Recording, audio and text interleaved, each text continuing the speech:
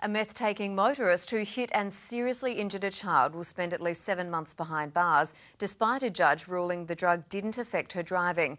The case has prompted calls for the state government to introduce tougher drug driving laws.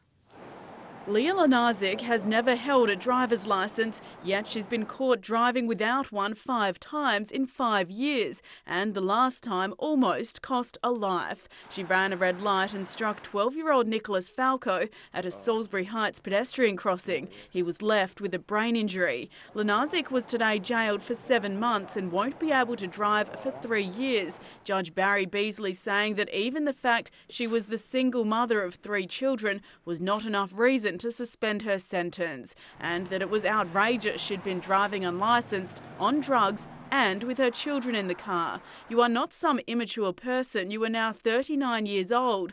Last month, Judge Beasley controversially acquitted Lanazik of dangerous driving over the November 2012 incident. The 39-year-old had taken ice, but the judge said there wasn't enough evidence to prove she'd been affected by it. He convicted her of the less serious charge of driving without due care.